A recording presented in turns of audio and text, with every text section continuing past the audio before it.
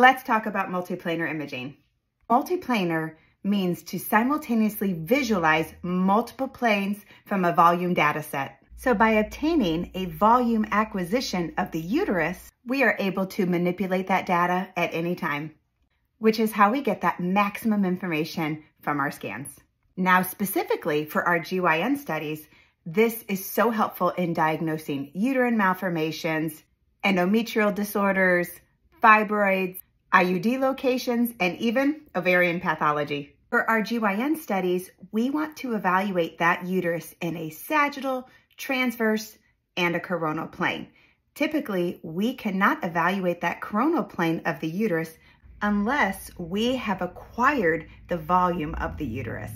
So as we all know, we need an optimal two-dimensional image.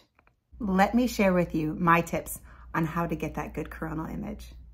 We want to evaluate the uterus in its entirety, so from one side to the other. So we want you to open up that sweep angle so that you can obtain the entire uterus in one uniform sweep. That uterus is a stable organ, so make sure that you are bumping the quality really high to give you the best image.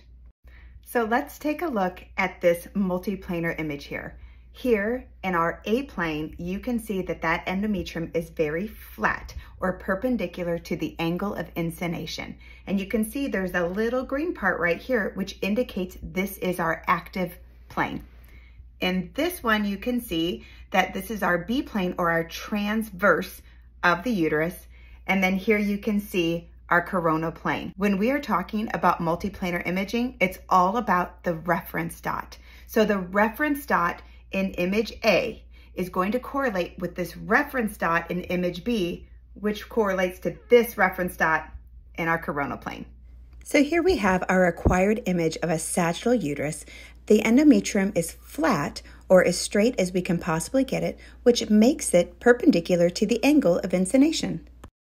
Next is our image of a transverse uterus, which would be in our B plane image. The trick with good coronal imaging is that you want the transverse uterus to also be as straight as possible.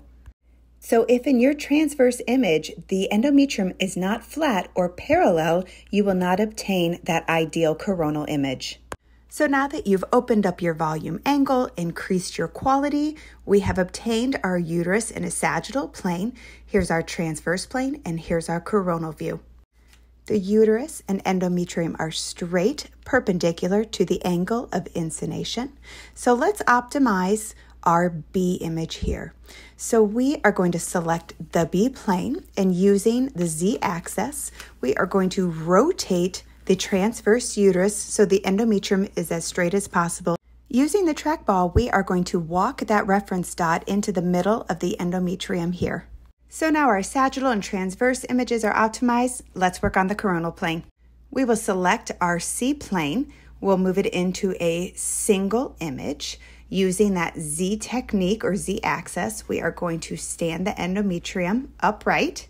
We can zoom out, we can move our trackball so that we can see the uterus in its entirety. Now you can use your X, Y, and Z axis to fine-tune your image. Here we can see all the way from the cervix through the endometrium and all the borders of the myometrium. This part here would be the subserosal layer surrounding the uterus. I personally will always add VCI to my endometrial imaging. Volume contrast imaging will add contrast to that organ and also slice thickness. VCI is extremely helpful when you have uterine anomalies or fibroids.